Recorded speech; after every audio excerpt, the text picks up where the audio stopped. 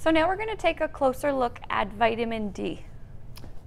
Is it important to have vitamin D with calcium? It actually is. So vitamin D helps to absorb the calcium that we take in through our diet.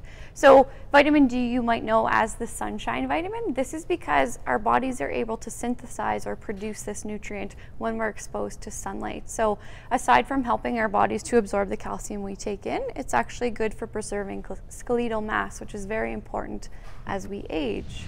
What would be some good food source of, or good source of vitamin D? Yeah, so from food, it's actually funny, natural sources of vitamin D are limited. So fatty fish and eggs are a good source of vitamin D, but then it's added to lots of other foods. So our milk and alternatives group, so again, with our milks, our yogurts, cottage cheese, regular cheese, so those are also great sources of vitamin D.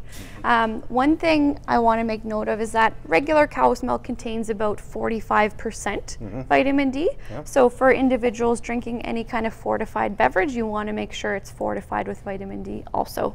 Okay. Should I be taking a supplement? So supplements, yeah, that's actually important.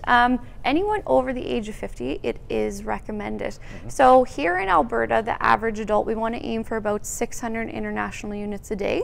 And then anyone over age 70, we want to aim for about 800 international units a day. But actually here in Alberta, we don't even get half of our intake. So we're lucky to get about 300 international units a day.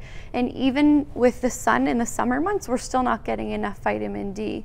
And another interesting fact is that as we age, our bodies don't produce vitamin D as best it could when we were younger. So anyone over age 50, it is actually recommended to supplement with vitamin D. So here we are in the pharmacy, and now we're going to take a closer look at vitamin D.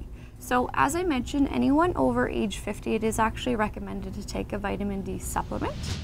And again, what we do want to look for is that NPN number, which is our natural health product number. So we just want to make sure that it is indeed safe for consumption. Is there different types of supplements that there is actually. So as with most supplements, there are different variations. So again, we have our capsulated forms and we have liquid forms. Sometimes you can find chewable. There is an upper limit, so a maximum amount that we want to aim for. So the upper limit for vitamin D is 4,000 international units a day. Some individuals may be taking that dose or a little higher, but we want to do so only when recommended by a physician. So we just want to prevent any of those adverse health effects. So it's important to follow the directions on the label.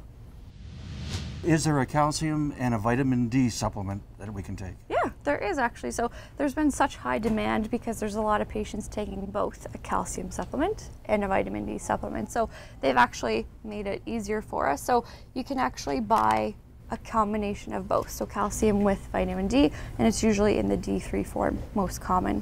So what I find is that these doses are usually lower in both calcium and vitamin D, but always, again, the doses can vary. So I always say check with the healthcare provider and let your doctor know before you are starting a supplement. Excellent. All right. Thank you. Thanks.